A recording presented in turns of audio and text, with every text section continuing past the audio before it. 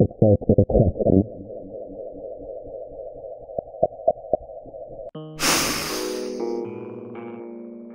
Hello. In 2017, there was a new season of Twin Peaks. I had never seen Twin Peaks, so I thought, perhaps now is a good time to start.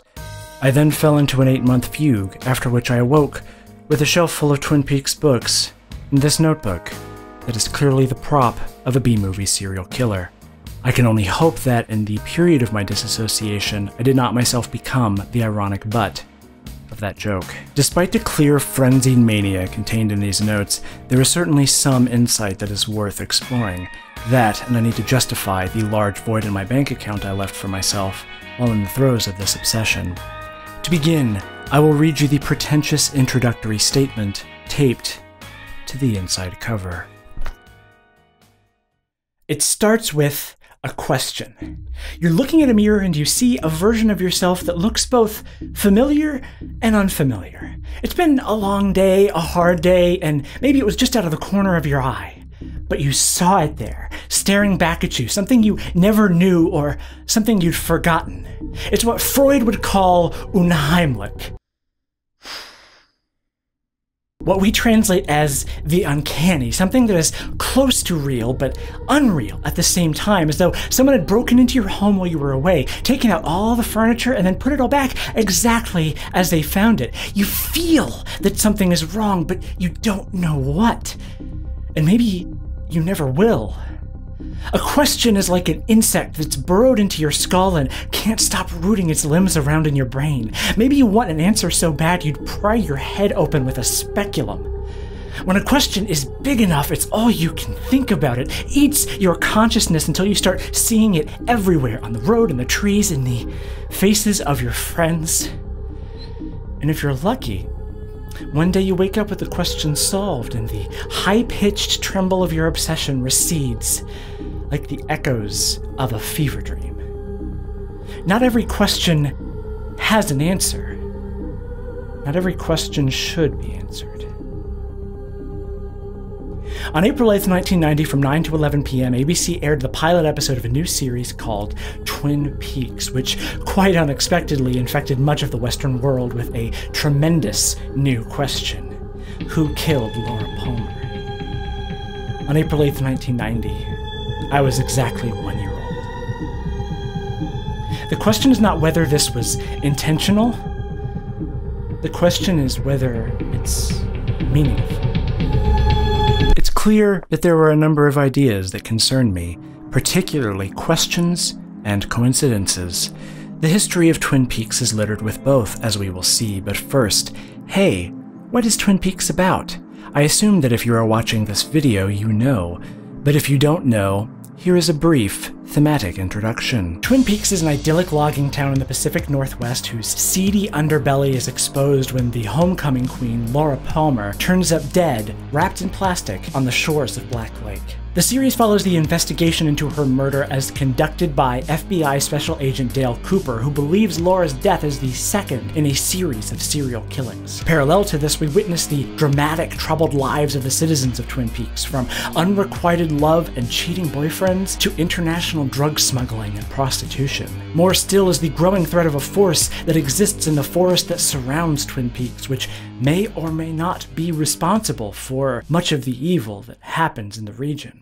To say that Twin Peaks has been influential is like saying that for-profit prisons are a very bad idea. It's a statement so banal in its objectivity, you might as well be pointing at air and saying that is air. The observation by itself borders on meaningless, but in the space between the observation and the opinion resides a question. Why? There are countless other TV shows that have come and gone in the last 25 years, but why is it that Twin Peaks, with a mere 30 episodes across 2 seasons, has remained a point of discussion, obsession, and in some cases outright delirium to this day? While this question, for the purposes of this series, is generally academic, it is also uniquely personal. If I wish to understand the nature of obsession, I must also attempt to understand myself. Twin Peaks offers something to those who are open to receiving it, a stealth opposition to everything else we think we know. It can't just be that Twin Peaks is good. Lots of things are good. Spaghetti is good.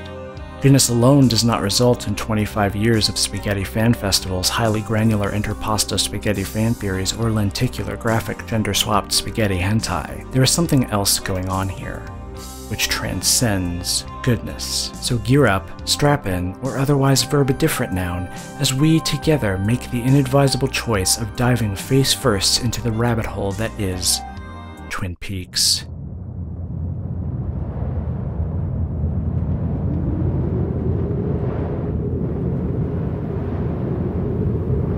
Hello.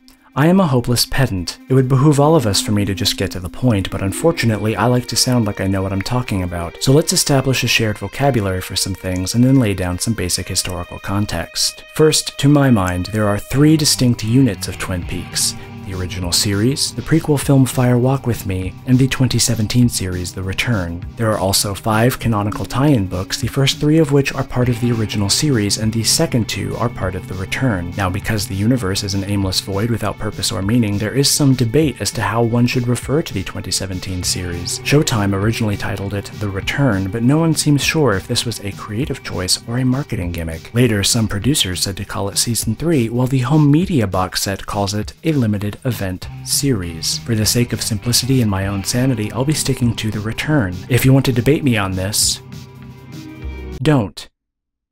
Another additional complication is the numbering of the episodes in the original series. Because Mark Frost, David Lynch, and the executives at ABC were wrong, they decided that the pilot's episode number would be Pilot, and then the second episode of the series would be numbered 1.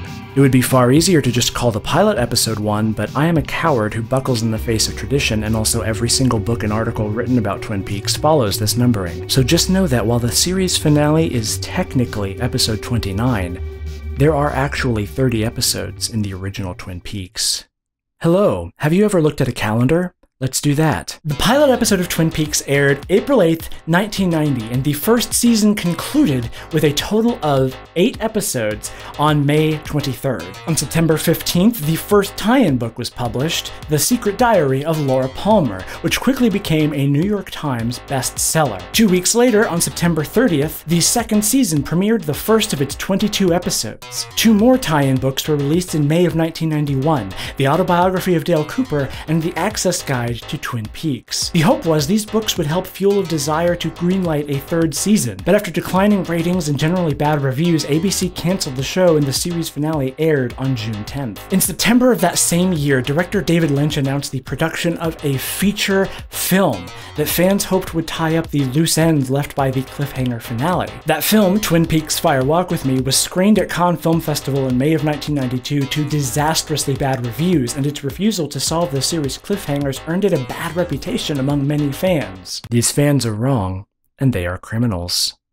In 1993, TV network Bravo bought the syndication rights for Twin Peaks and commissioned David Lynch to film a new introduction for each episode featuring Margaret Lanterman, aka the Log Lady. This would be the last official Twin Peaks canon for over 2 decades. But vital to our story, in October of 1992, just a couple months after the film's US premiere, friends Craig Miller and John Thorne published the first issue of Wrapped in Plastic, a magazine devoted solely to analysis of Twin Peaks and the works of those involved in its creation. They would go on to publish a total of 75 issues until announcing their indefinite hiatus in September of 2005. In July of 2014, CBS released the Twin Peaks Complete Mystery Box Set, which contained the original series, Fire Walk With Me, and a compilation of critical deleted scenes from the film as edited by David Lynch, which he called The Missing Pieces. Just 3 months later, Showtime announced the revival of Twin Peaks with the involvement of both David Lynch and series co-creator Mark Frost. In 2015, Lynch announced his departure from the project due to budgetary constraints, but came back a month later when Showtime acquiesced to his demands. On October 8th, 2016, Mark Frost released The Secret History of Twin Peaks, a book contextualizing the universe of the series and setting up several plot threads for The Return, as well as marking the first substantial addition to the canon since the Log Lady intros. This book is controversial. Come February of 2017, John Thorne would join Scott Ryan in the creation of a new fan magazine, Blue Rose, which has so far published 5 issues. And then, after literal decades of anticipation, May of 2017 saw the premiere of The Return, an 18-episode miniseries directed entirely by David Lynch. It was a season of television so good that HBO announced the cancellation of Game of Thrones out of sheer embarrassment. And then, finally, on Halloween 2017, Mark Frost published The Final Dossier, a book meant to cap off the last loose ends of the Twin Peaks canon. This book is also controversial. This timeline is significant for understanding just how improbable the series' legacy is.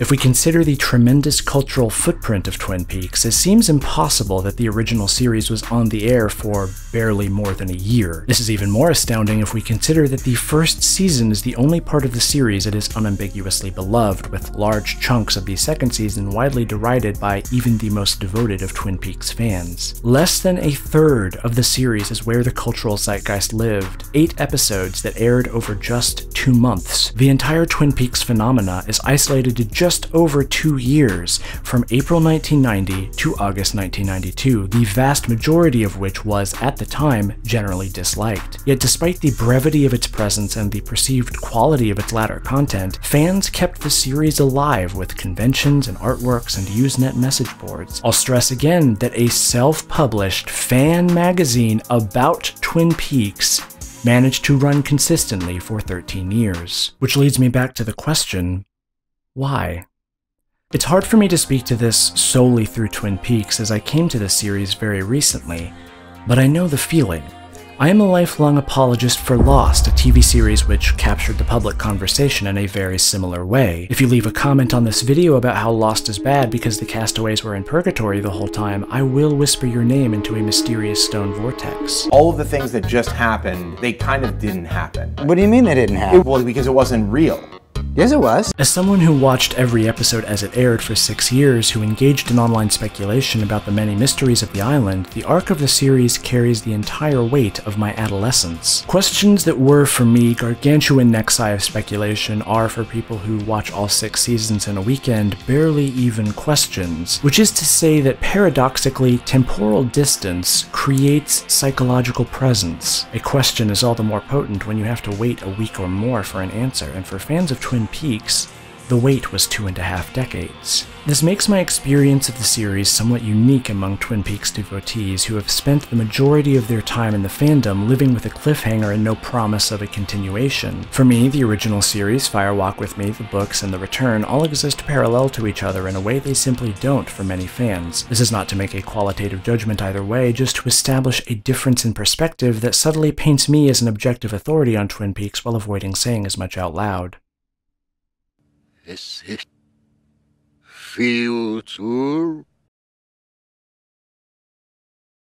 Hello. Let's talk about Lynch and Frost. David Lynch, by 1989, had directed 4 films: Eraserhead in 1977, The Elephant Man in 1980, Dune in 1984, and Blue Velvet in 1986. He had a reputation as an uncompromising director whose works always seemed to court some kind of controversy. Mark Frost had written 2 episodes of The $6 Million Man in 1975, which he completed for college credit. In 1982, Frost began his tenure on Hill Street Blues, a police procedural that was considered groundbreaking in its realism and complexity, for which he won several awards. Lynch and Frost were introduced in 1985 by a mutual agent, and by all accounts it was a perfect match from day one. They began their collaboration on a veiled biopic about the death of Marilyn Monroe, which they claim was nixed when the studio saw their intention to frame Monroe's death as a murder as committed by Robert Kennedy. They then co-authored a screenplay for a comedy called One Saliva Bubble, whose production was stopped when producer Dino De Laurentiis' studio went into bankruptcy. They then moved towards TV and pitched a series called The Lemurians, which involved FBI agents investigating the paranormal effects of an Atlantis-esque civilization on the modern world. This was considered too weird for broadcast television, a judgment so profoundly unvisionary I imagine the executives in question were all literally blind. To all of my blind viewers, I apologize for that insensitive joke. I know in my heart of hearts you would have greenlit The Lemurians. The history of the Lynch-Frost collaboration information is important for our discussion because David Lynch's name has always been the dominant focal point in any conversation. I'm skeptical of the idea that Lynch was a dictator driving the train while Frost rode along on his train coattails, because contextually it was Lynch who was in a hard spot. Though many of his films were critically beloved, none of them were exactly moneymakers, which made studios nervous. On top of that, he had no real connections in the television world. It was Frost who was well regarded in the industry and who probably could have gotten a job just about anywhere if he wanted to. I find it hard to believe that a one-sided partnership of this nature could have survived 3 consecutive failed projects in as many years,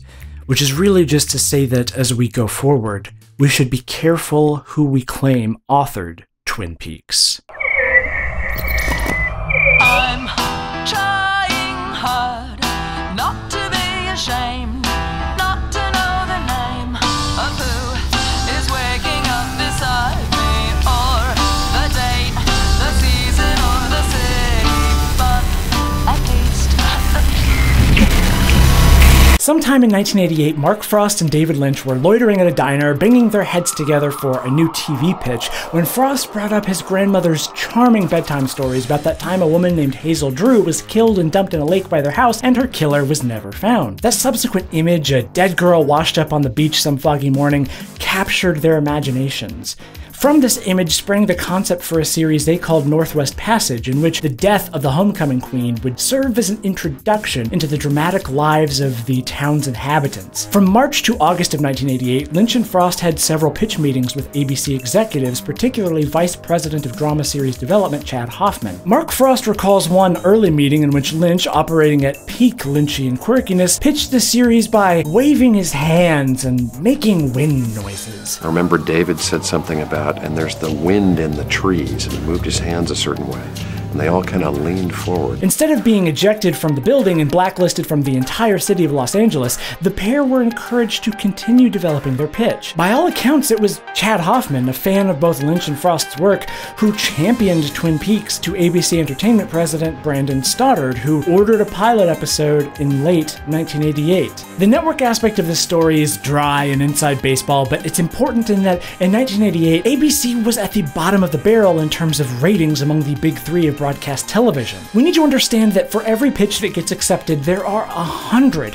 that get turned down, and of every pitch that goes to pilot, maybe 1 in 20 makes it to series. The safe bet for any network in this process is to look at what has worked and what is currently working, and to greenlight anything that is like that, but different. This is why police procedurals, soap operas, and medical dramas are so numerous, long-lasting, and consistent throughout the history of broadcast television. They're a reliable narrative format that lends itself to engaging, repeatable, independent material that always draws decent ratings. But historically, a struggling network is far more likely to take risks. Throughout the late 80s, ABC was attempting to create a unique, identity-driven lineup of shows like Roseanne, China Beach, 30-something, and The Wonder Years. In 1988, the idea of an acclaimed Hollywood director migrating to television was still more or less unheard of, and that, in combination with the mediating force of a tried-and-true TV writer like Mark Frost, as well as the less risk-averse attitude of ABC at that moment in time, is what allowed for Northwest Passage to proceed past the pitch. Had this series been pitched even a few months later, it's likely it would never have gotten off the ground. In late 1989, Chad Hoffman left ABC, and Brandon Stoddard was replaced as president of ABC Entertainment by future Disney CEO Bob Iger. Though Iger was initially supportive of Twin Peaks, Lynch and Frost would quickly find the network as a whole was skeptical of the series' place on television, which eventually spelled its demise. The pilot finished filming in March of 1989. It was intended to air later that year, but test audiences were mixed, which gave ABC executives cold feet. It was at this point that Lynch and Frost did something that simply could not happen today. They took their show on the road. They held public screenings of the pilot, sent copies to various newspapers and magazines, and otherwise marketed the series to the world with neither the approval or involvement of ABC. The first big result of this campaign came in the September 1989 issue of Connoisseur, which boldly claimed that Twin Peaks would be the series that will change TV forever. Entertainment Weekly, TV Guide, Film Comment, and many others would follow in their hyping up of David Lynch's arrival on broadcast television, which pressured ABC into ordering a 7-episode first season. At this point, ABC began their own marketing campaign, airing advertisements during the 62nd Academy Awards and announcing that they would be airing the 2-hour pilot without national advertisements on Easter Sunday, 1990. When was the last time you heard about a TV show like this? This self-driven marketing campaign may be a big contributing factor to why Twin Peaks has stuck around as long as it has. To say it came out of the blue isn't necessarily accurate. It was already a big deal long before a single episode even aired. This suggests something of the immense hunger of audiences at the time for something different. Though media historians are mixed about how much influence to award Twin Peaks, ask anyone who was there for the premiere and they'll tell you it was like nothing else on television. That the show wound up being so good obviously played a large part in its success, but the frenzied media hyperbole as encouraged by Frost and Lynch's guerrilla marketing campaign clearly primed audiences to consider the show in hyperbolic terms. Over 34 million people watched the pilot, some 30% of all the human beings who looked at a television that night. It was universally acclaimed and instantly recognized as something entirely new. Its atmosphere and mystery became the subject of intense conversation among all types of people, which would later be described as the water cooler effect, where everyone gathers around the water cooler at work to talk about the show they watched the night before, in essence, serving as inadvertent marketers for the network. And it's here at last, some 20 minutes into this video about Twin Peaks, that we will actually start talking about Twin Peaks. I'm not wearing a watch. Whoa. This is fast. The pilot opens on a pair of ducks swimming across a pond, which fades into a wide shot of a lakeside house. We then cut to the base of this statue of 2 dogs facing right. We then pan left to see a reflection of our first character, Josie Packard, as she hums and puts on makeup. This strikes me as a fascinating choice, considering Josie's relative lack of importance in the overall story of Twin Peaks. Regardless, starting here immediately sets up several key ideas. Beyond the bog-standard symbolism of a mirror implying duplicity, we also feel that literal doubling is a concern. 2 ducks, 2 dogs, 2 Josies. Can you say for sure which is which? If you were asked which duck is good and which duck is evil, do you think you could answer? I know I could. The answer is the left one. It isn't until Pete Martell bids his wife Catherine farewell that Josie turns her head towards us, her lips parting just so, her eyebrows arching, as if she knows or expects something. Pete carries his fishing rod and tackle and pauses to appreciate the horn that has been sounding throughout the sequence, saying, "Lonesome foghorn." Just in these first few minutes, there's already a potent air of mystery and intrigue. Angelo Badalamenti's score eases in with a subtle tone that mingles with the foghorns, giving an otherwise mundane sequence of events a preemptive emotion of tragedy. A running motif in the first half of the pilot is the way that people realize Laura Palmer is dead before they are explicitly told, and in this moment we, too, get a sense that something awful has happened before anyone else, besides perhaps Josie Packard. The pilot is easily one of the best episodes of television ever produced. Every character is introduced in a way that immediately tells us everything we need to know about them, and we quickly get a sense of their dizzying web of relationships and rivalries. To wit, Laura Palmer was dating Bobby Briggs, who was cheating on her with Shelley Johnson, who was cheating on her husband Leo, who we later learned was also sleeping with Laura, who was cheating on Bobby with James Hurley, who was developing romantic feelings for Laura's best friend Donna Hayward, who, in kissing James at the end of the pilot, will be cheating on her boyfriend Mike Nelson. So it goes without saying that Twin Peaks is very melodramatic. Within the first 27 minutes, we see Leland and Sarah Palmer, Deputy Andy Brennan, Donna Hayward, Principal Volchik, and a mysterious girl all break into grievous weeping as Laura Palmer's theme swells in the background. This heightened emotion can be a barrier for someone new to the series because it's earnest in a way that we aren't necessarily used to. And this gets us to something of the question of genre. I was under the impression when I started the series that Twin Peaks was a parody of soap operas, but this isn't entirely accurate. David Lynch and Mark Frost were certainly aware of the tropes of the soap opera, but they aren't utilized here in the sort of cynical wink-wink nudge-nudge baby's first postmodernism way we tend to associate with parody. In numerous interviews, Lynch balks at the idea and insists instead that Twin Peaks is itself a soap opera. The term soap opera originates from the serial radio dramas of the early 20th century that were specifically targeted at housewives and sponsored by soaps and other household items. It was from the beginning a derogatory term meant to denigrate the genre for its association with women in domestic housekeeping, which I think we can all agree is a touch sexist. To this day, despite the omnipresence of soaps throughout the history of radio and television, they remain a generally undervalued and unstudied corner of the medium, to the point that more people use the term soap opera as an insult than who have actually watched a soap opera. It's really frustrating to consider that shows like Dark Shadows and Peyton Place were in their way, pushing boundaries and telling complex stories for decades while being ignored or ridiculed by mainstream media. But as soon as shows like Breaking Bad, Mad Men, and The Wire start showing up, which you may have noticed all star men, suddenly television is revolutionized by these fantastically innovative trailblazers, as if these shows are not themselves textbook soap operas. And maybe that's not a bad thing. The big takeaway here is that if Twin Peaks were strictly a parody, it wouldn't still work as a standalone show 28 years later.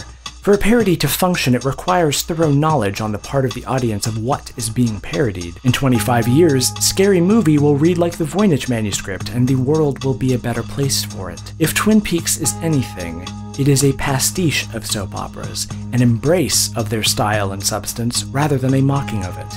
As is always the case, the difference lies in the execution. The soapy elements here are made more palatable by the context in which they reside, by the ways they are utilized as a filter for relatable human emotions. A viewer in 1990 was certainly aware of the soap opera connection, but the series still reads well today because the formula was utilized with distinct intention. Despite the incredibly violent, disturbing, and often subversive elements of David Lynch's films, one gets the sense that he isn't a particularly cynical man. It's a frequent observation that Blue Velvet details the seedy monster that exists under the face of the American dream, but Lynch's actual philosophy seems a little more complicated. In Twin Peaks, though Laura Palmer's death does reveal a nightlife of murderers and drug peddlers, the lighter, campier aspects are not presented as a facade meant to hide these things, but as a direct counterpoint to them. It's not that the melodrama is a shallow performance to cover up the evil that lurks beneath. The melodrama is a force in direct conflict with that evil, and a battle over the human heart's ability to earnestly feel emotion. American network television has long been considered the home of the bland, the cautious, and the predictable. 36 minutes into the pilot, we meet Special Agent Dale Cooper, a man who is a perfect honey-coated cinnamon bun fresh from the oven, whose presence invigorates you with a sense of meaning and purpose that no god or drug has ever accomplished in the canon of human history. Were we to distill Dale Cooper into a tonic or some kind of topical cream, said product would bring an end to all wars and instigate immediate transcendental awareness in the hearts and minds of every human being on Earth. I hesitate to call him the protagonist, but for all intents and purposes, that's exactly what he is. Cooper serves as our gateway to expository dialogue about the town and its citizens, as well as bringing with him the intrigue of a serial killer and methods of deduction which are, shall we say, questionable in their legal admissibility. Watching Twin Peaks today, Cooper comes as something of an antidote to our overwhelming abundance of cynical anti-heroes.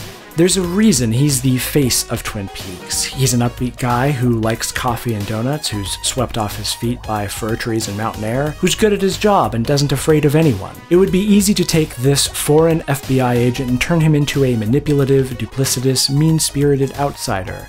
And in fact, in today's television landscape, that would be the go-to move to make the show feel real.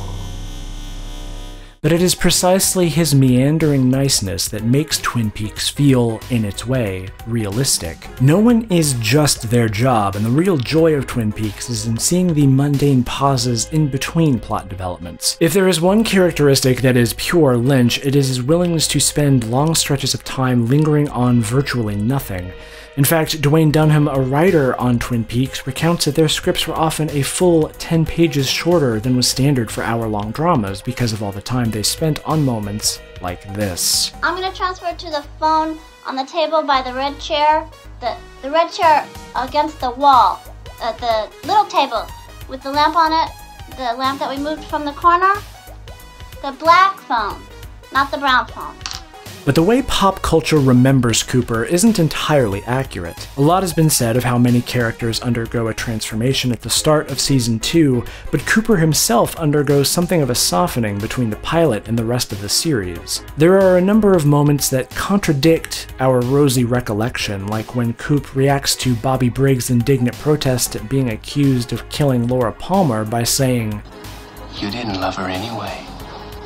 We remember the Coop from episode 6 who found Audrey Horne, an 18-year-old girl still in high school, naked in his bed, and instead of seducing her, ordered malts and offered to talk to her as a friend. We don't so much remember the Coop who calmly asks Sheriff Truman about Josie Packard by saying, "Who's the babe?" None of this is out of character per se, but certainly points to a harder edge than anything his character displays later on. I bring this up because these sorts of minor inconsistencies are exactly the kind of thing that fans of Twin Peaks have latched onto over the decades as potential avenues of meaning. In the absence of definitive proof, every detail becomes a clue. I'm not interested in debunking or debating any particular theories, but I do want to talk about the fraught nature of considering intentionality in Twin Peaks. It's important to remember that when they shot the pilot, Lynch and Frost not only had no promise of a series order, they actively expected that this would be the only bit of Twin Peaks they would ever produce. So in the process of making this episode, they largely ignored any notes from the network, and Lynch felt emboldened in following his intuition. Now consider two of the most important mythological elements of Twin Peaks, the Red Room and Killer Bob. Every parody of or reference to Twin Peaks involves showing a glimpse of the Red Room, and Bob is the most frightening on-screen monster since the clown from Poltergeist. Now consider that the existence of these things is not only coincidental, but entirely arbitrary. One day while filming pickup shots in Laura Palmer's bedroom, Lynch overheard someone saying to set dresser Frank Silva as he moved a desk in front of the doorway, "Frank, don't lock yourself in that room." And I wasn't even looking in that direction, but the image of Frank locked in that room popped into my head. And I rushed to Frank and I said, "Frank, are you an actor?" And he said, "Why, yes, it happened to be." And I said, "You're going to be in this movie." And he said, "Fantastic." Later that same day, they filmed a shot of Sarah Palmer sitting up after having a horrible vision. This involved a camera move, a quick pan up that followed Sarah's motion. After the first take, Lynch excitedly pronounced that they got it in one, but the camera operator informed him that there was someone reflected in a mirror in the shot and they needed to do another take. Lynch asked who was in the mirror, and the cam op replied, "It was Frank." They didn't do another take, and that very shot is what closes the pilot. And yes, you can see him right there, Frank Silva, a set dresser who wanted to be an actor, haplessly ruining the shot. Lynch didn't know what it meant, but he knew it meant something. And his openness to the importance of that coincidence is what gave us Killer Bob. As part of the deal for making the pilot, they needed to shoot a decisive ending so that if the series wasn't picked up, they could sell it as a feature in the European market. Lynch has said in interviews that he and Frost both never really had a plan for what that ending would be and put it off throughout the production. And then one day, the idea came to him, as so many ideas seem to just come to him. Truman and Coop would discover that the killer is Bob, and Mike, the one-armed man, would kill him in the basement of the Twin Peaks hospital. We would then jump forward 25 years as an elderly Cooper sits in the Red Room, witnessing the strange dance of the man from another place and the secrets of a person who may or may not be Laura Palmer. They shot this stuff real quick and dirty, and if you watch the European pilot, it definitely feels like this ending is tacked on. Lynch and Frost were under no obligation to use this stuff when Twin Peaks went to series. They could have thrown every bit of that European ending out into the trash for how connected it was to the rest of the material. But instead, virtually every piece of it was repurposed in the first season. Episode 2 ends with the Red Room sequence. Coop eventually recounts the events in the hospital basement as a dream in episode 3, and everything from the Fire Walk With Me poem to Bob's infamous "I'll catch you in my death bag" speech all found their way into the series. Explanations were eventually given. We obviously now have a very thorough understanding of Bob and the Red Room, but it's of paramount importance that we recognize these explanations as retroactive rather than proactive. You won't have to look hard to find people criticizing shows for being made up as they went along. Lost is of course the marquee example, as in the years since it ended, we have learned that yes, to some extent, Damon Lindelof and Carlton Cuse were making it up as they went along. This criticism sounds smart, but if you look closely, you'll see that it is not. All shows are made up as they go along. All art is made up. Everything is made up.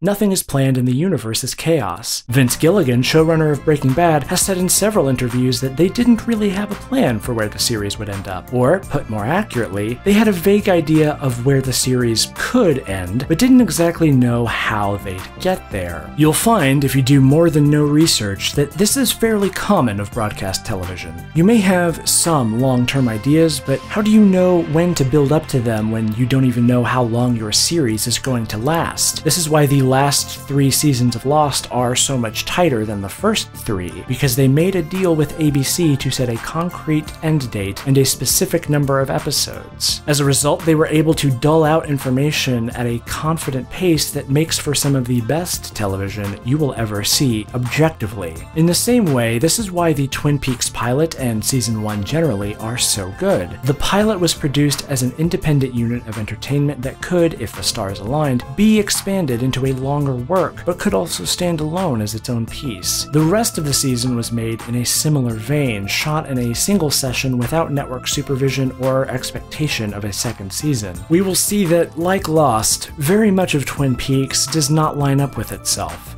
But the point for now is that we should be wary of speculating about what was or was not the intention behind a choice.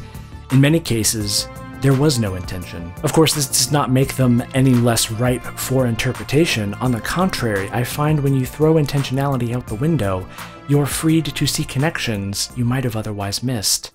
Like this one. Towards the end of the pilot, James Hurley is locked up in jail across from Bobby Briggs and Mike Nelson. Bobby is mad because he knows James was seeing Laura and he wants to do a revenge crime on him. So Bobby, as all teenagers do in these situations, starts barking like a dog. And then something interesting happens here that, to the best of my knowledge, hasn't really been remarked on at length. As Bobby barks and howls, his voice shifts into what is clearly a separate audio clip, morphs back into his own voice, and then descends into an inhuman baritone.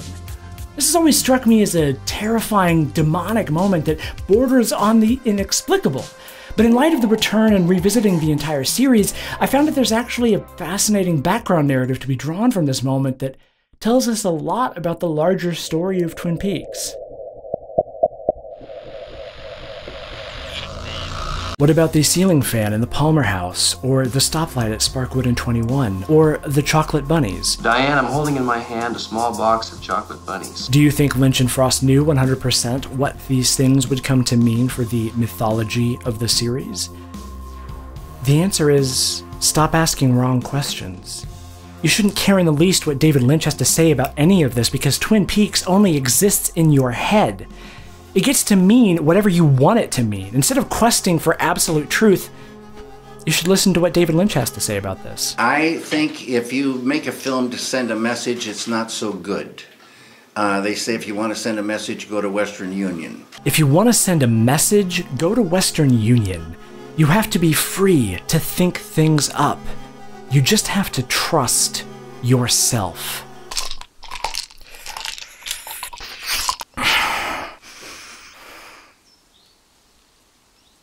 Hello. This video is too long and we've barely covered the first episode. My goal for this video was to establish context and lay down a few themes that will be recurring throughout our conversation. If I have failed in this endeavor, please feel free to leave an annotated comment on someone else's video, preferably one about how racism isn't real. This has been Twin Peaks In Opposition Episode 1, Act 1. Next time on Twin Peaks In Opposition Episode 1, Act 2, we will be taking a closer look at the first season, in particular the characters, the narrative, and probably we'll even talk about dreams.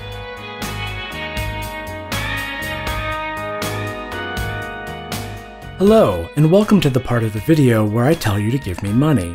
But first, allow me to congratulate the people who have already done so. Amy Mims, Logan McQuiston, Austin McCauley, and Richard Daly. If you like the concept of this particular transactional exchange, in which you give me $10 a month every month until you die, and I say the arbitrary sounds your parents gave you as an infant out loud on the internet, then you should go to my Patreon, patreon.com/LTAS. and pledge to give me $10 a month every month until you die. If that is not to your taste, you only need to pledge $5 a month to get access to my notes, scripts, and various unused materials, all of which will one day be used as evidence against me. If you want to hear more of my voice, I also have a podcast, the Trans Questioning Podcast, where I talk about what it's like to be slowly dying on the inside. It is very relatable. If your appetite for my incessant babbling is yet to be sated, please find help. But before you do, why not follow me on Twitter at HMSNoFun? It's mostly unironic retweets of self-affirming optimism from anime catgirls. Thank you for watching this video essay on the internet. Go watch Twin Peaks. Goodbye.